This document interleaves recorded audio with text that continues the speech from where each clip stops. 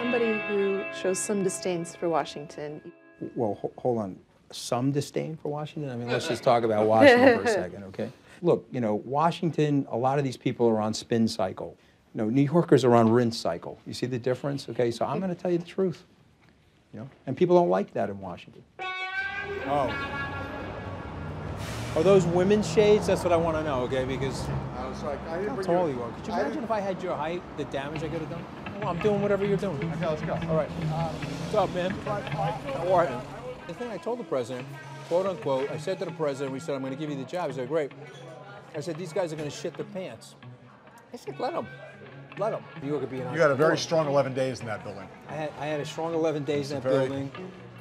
954,000 seconds, but I enjoy being in New York, and some things are right for people, some things are not. And I really want, this is one of the things I really want to talk to you about, because I really think you understand this at a New York level. Like, am I getting invited back, by the way? I mean, the food is fantastic. I'm loving the food. How long do you know Michael Cohen?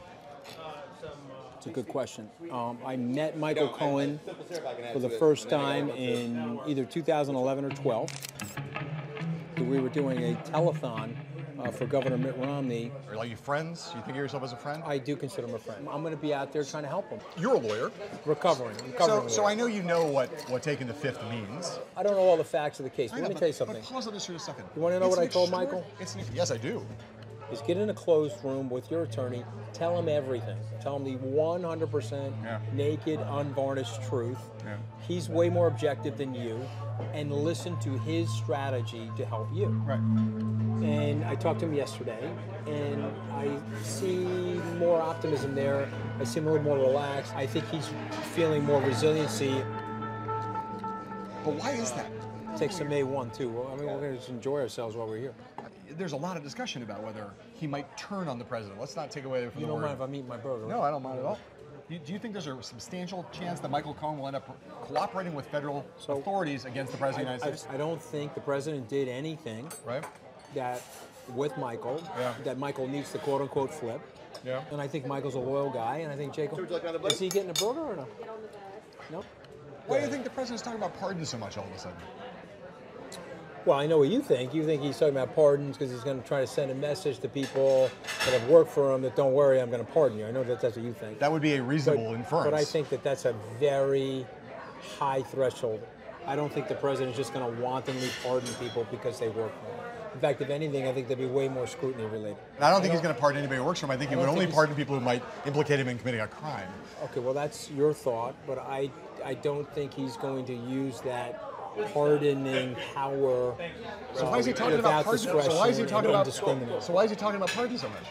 Well, I think he likes the power that he has to pardon, and he recognizes that the reason why you've had that power dating back to the Roman Republic is that sometimes there's been injustices done, and sometimes things have happened where you want to have that authority. I understand. You don't want to listen. You're on missile-lock. You're giving me an essay.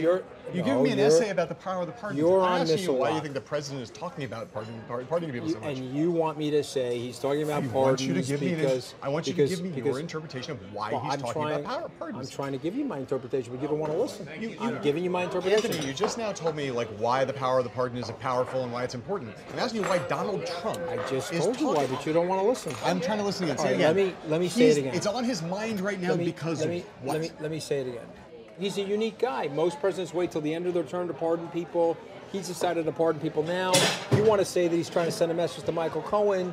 Hey, pal, I just pardoned Scooter Libby. I'm going to pardon you. Relax. That's what you're trying to say.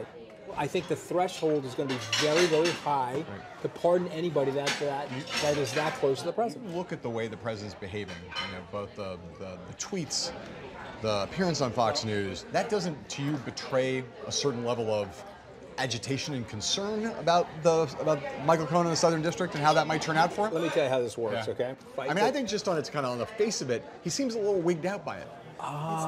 He's Donald J. Trump, dude. Let me tell you how this works.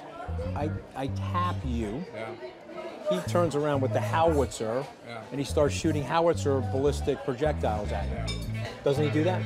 He's been known to. Yeah, okay. So you could read into that and say, wow, he must be dead to rights here. That's why he's reacting this way. Right. But I think what he's saying right now, you're hitting me. I'm going to take you all on and hit you. This is the NFL of verbal contact. The smashing, the hitting. Boom, boom, boom. He is the toughest son of a bitch that I have ever met in my life.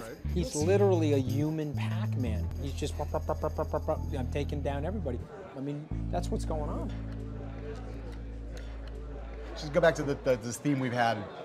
The president's trying to elevate. He's trying to be, you know, man of the world. Yes. But it seems in some ways like as much as he wants to have big achievements on the global stage, it feels to me like his passion, like where he gets most emotionally engaged, is on the stuff that pisses him off. You know what I'm saying? I don't think he loves it, though. I'm not being honest with you. Yeah. I think he's aggravated by it, and I think he's distracted by it, and I think he would way more enjoy the negotiation process with the North Koreans or the Iranians or the trade deal than dealing with this nonsense, but he feels it's necessary for survival.